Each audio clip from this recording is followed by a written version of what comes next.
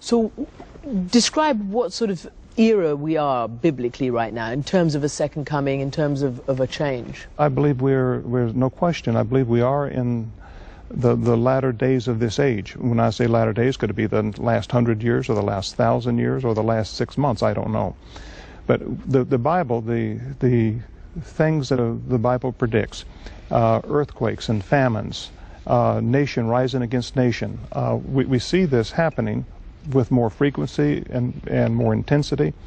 But there's other things. When the Antichrist comes, we talk about the number of the Antichrist, that he will have an economic mark that will be either on your forehead or on your right hand or your forehead. And that economic mark, you can't buy, sell, or trade unless you have that number. And you believe in that? I believe the Bible, Christiane, from cover to cover. Absolutely, word for word, I believe the Bible. So what will the second coming look like? Well, the Bible says that every eye is going to see it. And, I thought, how's that going to happen? There's so many phones today. And just look at what's happening in Libya or Egypt, and everybody's got their phone up, and everybody's taking recordings and posting it on YouTube and whatever, and sending it to you, and it gets shown around the world. I don't know, but he says that he'll be coming on the clouds, and the world is going to moan.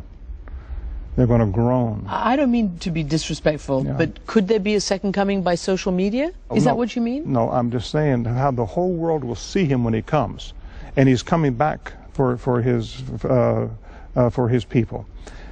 How is the whole world going to see him all at one time? I don't know, unless all of a sudden everybody's taking pictures and it's on the media worldwide. I don't know. Social media could have a big part in that.